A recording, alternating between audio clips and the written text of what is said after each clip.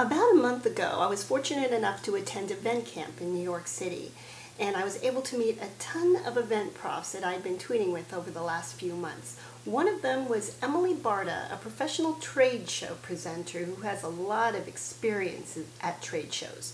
She agreed to share some of the things that she's learned over the years with me on a flip video that I'm going to share with you. She gave me so much great information that I'm going to share about 3 more of these with you in subsequent posts. But the first one is about getting people into your trade show booth.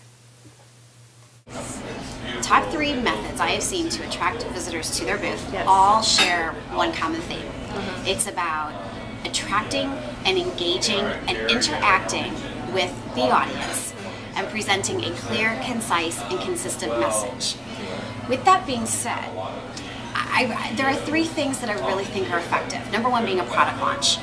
One of the number 1 reasons to exhibit at a trade show is to launch a new product or service. And what better way to do it than to make a big deal about it?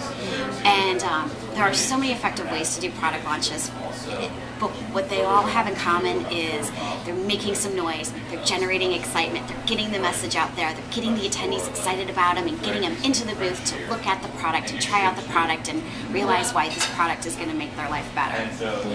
Another effective thing that I see is game shows. And it only works with a certain audience at a certain event. But it kind of takes it back to the good old days of reading is fundamental, or Sesame Street. It's all about infotainment or edutainment, as some people call it, where information is more readily taken in if it's presented in a fun and engaging manner. So doing a game show at certain trade shows is very, very effective because it gets that audience involved in it and it makes it fun. And a third thing would be promo videos. Promo videos at trade shows, I think, are extremely effective, and it integrates the attendees that are at the show and the people that were not able to attend the show.